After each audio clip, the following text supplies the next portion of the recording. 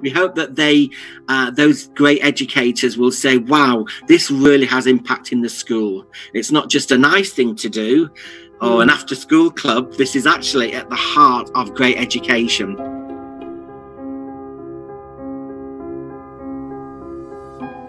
I'm John Rolfe. I'm the Schools Outreach Manager at the British Council. We're very committed to supporting all of the UK schools, all of the UK teachers in getting involved with international work. So quite a broad remit.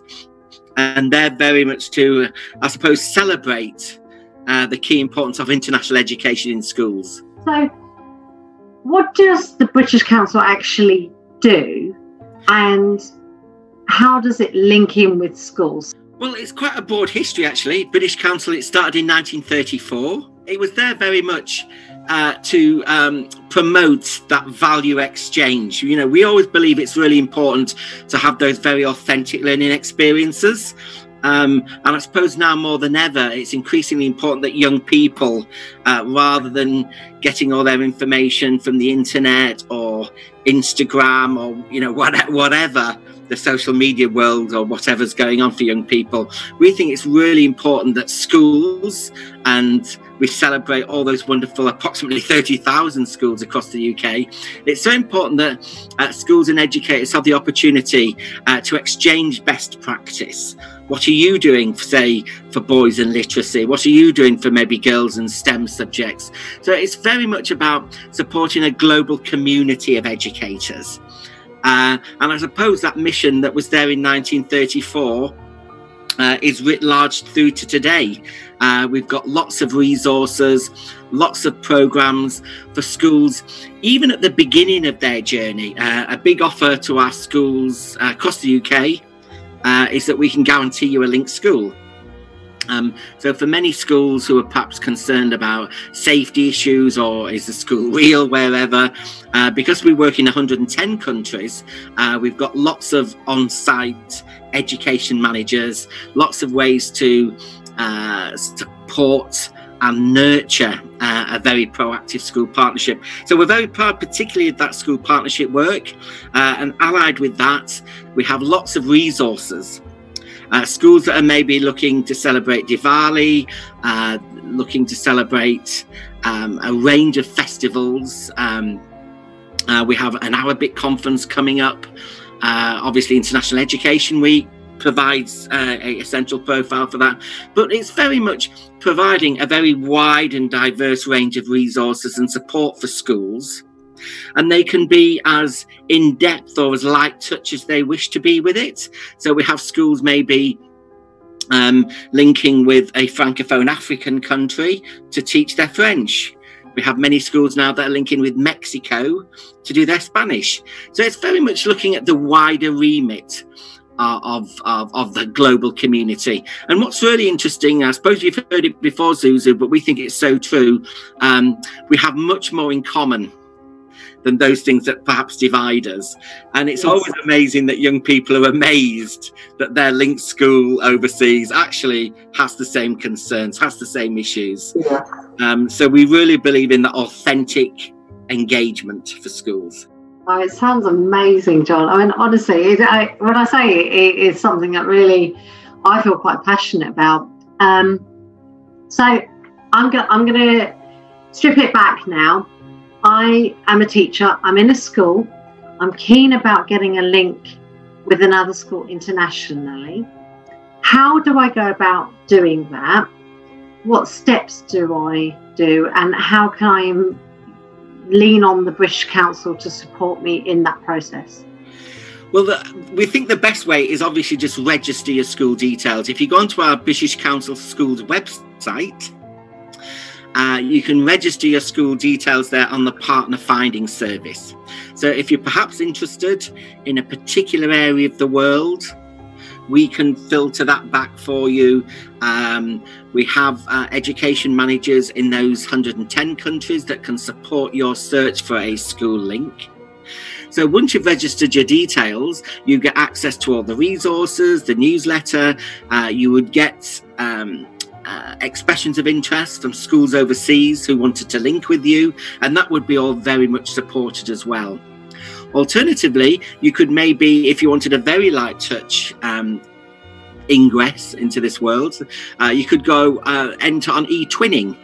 Now, e-twinning is basically links across Europe. If we wanted to divide our work into two halves generally, there's the opportunities for Europe, and then there's opportunities in the rest of the world.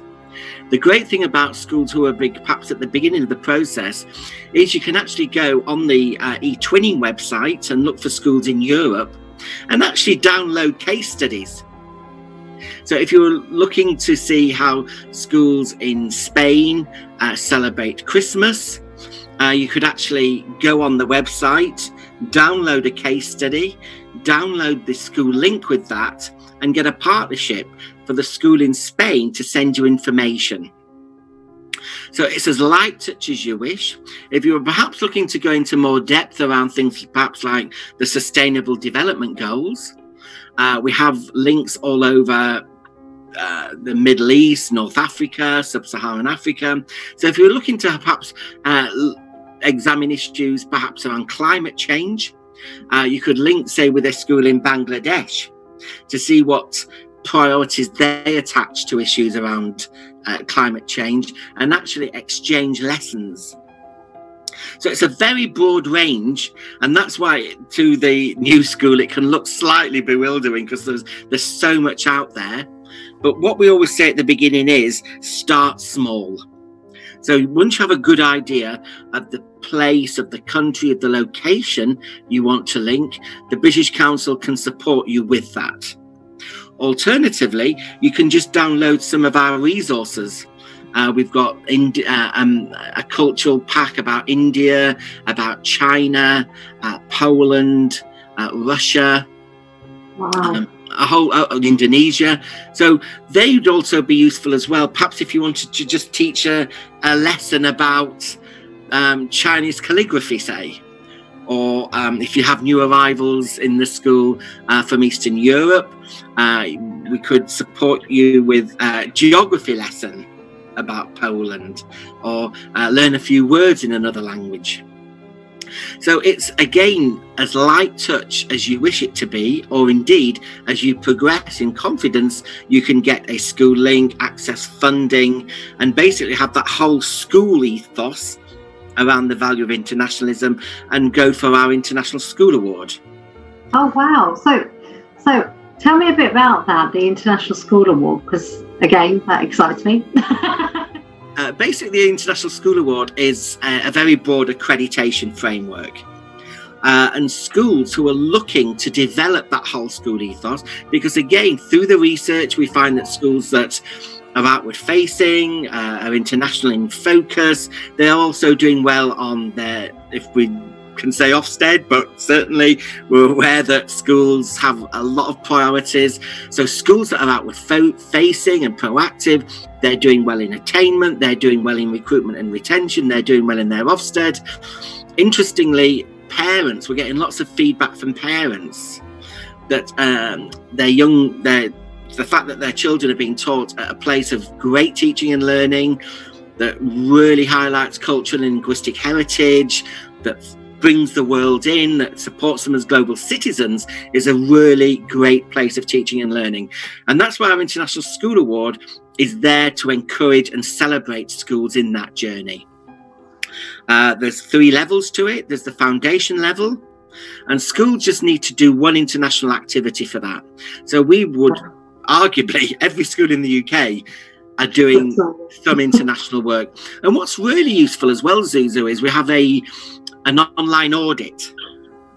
And we find that when we talk to schools who would say we're very much at the beginning of it, are actually doing that. They will be doing some language. They will be doing some comparative work, looking at religions and festivals in other countries and languages across the globe, or issues around the impact of access to food and water and climate change. So once schools see that as a very valuable learning part of their learning, they can then develop their international work and go for the intermediate level. And that's 3 activities that you demonstrate. But at this juncture, we would require you to have an international partner. Right. So a big thing, a big part of our work at the British Council is getting you that linked school. And we find this a lot, that schools, they're struggling to find a partner school that shares, their commitment to it. So we can support you with that. And that brings us through to schools who have got our accredited, and that's why what we'll be celebrating on Monday afternoon, the schools across the UK who can demonstrate that whole school commitment to international work. They have at least 7 activities. They've got 3 of them with their partner school. They can demonstrate their commitment to language. They have an international policy. They have an international coordinator. If you go on their website, they will explicitly celebrate their international work. So that's why we talk about our accredited ISA schools as being our flagship schools, as being our, I suppose, our gold standard schools for case studies. They become our ambassadors. A great part of this program is there's no financial gain, as it were. You don't win a cash prize. You get a very nice plaque. You get invited to the ceremony. You get invited to all of our events. But we hope they become the advocates of the future. We hope that those great educators will say, wow, this really has impact in the school. It's not just a nice thing to do or an after-school club. This is actually at the heart of great education, because we're comparing and contrasting, because we're bringing the world into our classrooms, because we're actually engaging with our fellow educators globally. We're having real impact in our school. So we have 62 schools this year. Unfortunately, a lot less because of the obvious, reasons that, many schools unfortunately have had to defer. But what's been amazing is those 62 schools, even in spite of lockdown and all the attendant issues this year, they've said we really can't allow this aspect of the work to go. It's very valuable. We know it increases attainment. We know the parents like it. We know the young people are excited by it. We know that it's a really powerful way of developing our school profile. Because quite explicitly you're saying regionally and nationally, we are a place of international teaching and learning. We welcome the world coming into the school. We welcome languages. We welcome that comparative approach to all this work. And actually what's really interesting as well, we find as well young people that are involved in international work, it really supports all of their activities. They are doing well in the exams. They are looking to pursue an international career. And that's why the follow through, as it were, we work with the DFE on language scholarships that young people who are thinking of developing a language career as teachers are supported. We work with the skills sector, in the non-formal sector. So all of this is brought together because we really believe that schools and educators are the most important people in the world. What they do every day is incredibly important. And that's why the British Council, we're not here to make life in any way more difficult, but actually provide resources and support for them to be those explicitly globally minded educators and make sure that the impact on young people is at the heart of the work. You've got my brain racing, John, because all the things that you said, I can only see so many positive things in there. You mentioned about if there's a new people in your class, a way of making them feel included. I mean, that's so valuable. And the whole family and the community. And if you've perhaps got a community where it's predominantly of a particular part of the world, from a particular part of the world, it's a great way of including them. And also, we do live very much internationally, and we sometimes get our teachers internationally. So for in terms of teacher recruitment as well, it's a fantastic thing. And what you said earlier about the sort of global issues about food and environment, it hadn't occurred to, and even teaching language, it hadn't occurred to me actually what other subjects or areas of the curriculum that you can draw upon through this process of linking with another school, that actually you can use another school to help you teach your geography, your humanities, your languages, your PSHCE, you know, it's just endless, which is amazing. So my worry would be, as a teacher, does it cost? No. Well, you know, no cost. All of our resources are free of charge.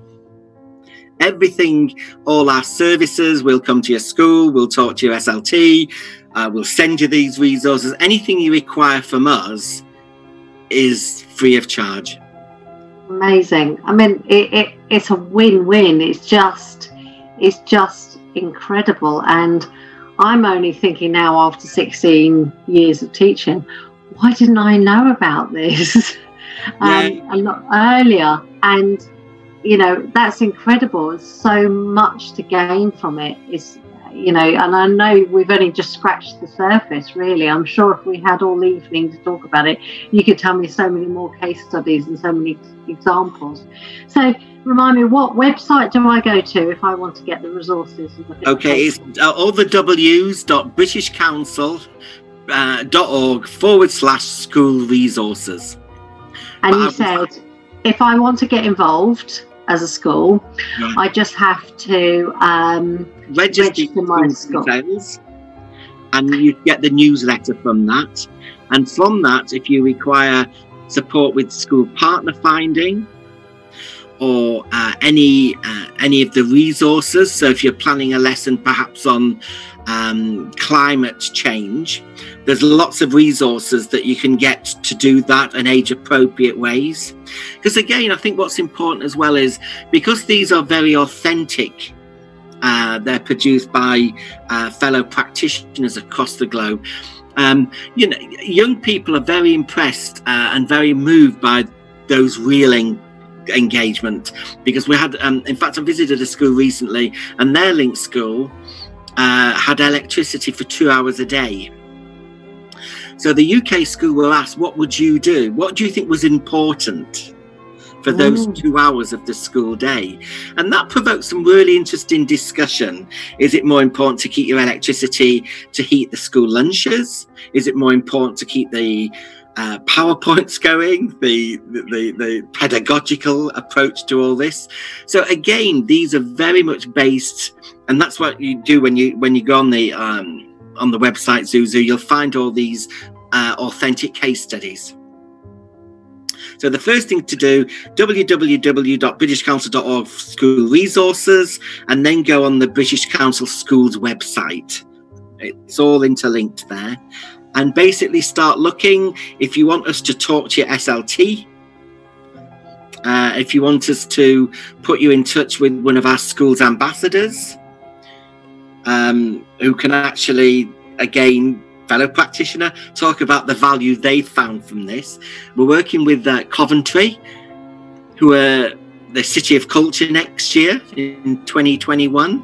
Oh, yeah. And they've got an ambition to get all their schools involved in international work, because we would argue that culture and education are incredibly intertwined, and that young people who understand their place in the world, who better understand the interconnections, you know, they're attracted to then those careers that enlarge that interest. And we work with many art groups to understand the nature of international arts and theatre and drama and dance. So although this is obviously having impact in the classroom, this really has impact as well on the life chances of young people. And we would argue it's for any school anywhere. So we're very committed to supporting schools in more disadvantaged areas, perhaps that wouldn't get the opportunity. We have the International School Exchanges Programme, which will actually pay for pupil premium young people to visit their Link school.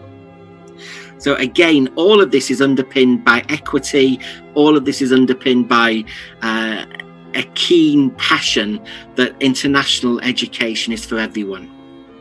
Thank you for watching. I hope you found it enjoyable and useful. In the comment box below, please put a question or a comment about the video. To grow our community more and help other teachers out there, please subscribe to the channel and share our posts and videos. Thank you.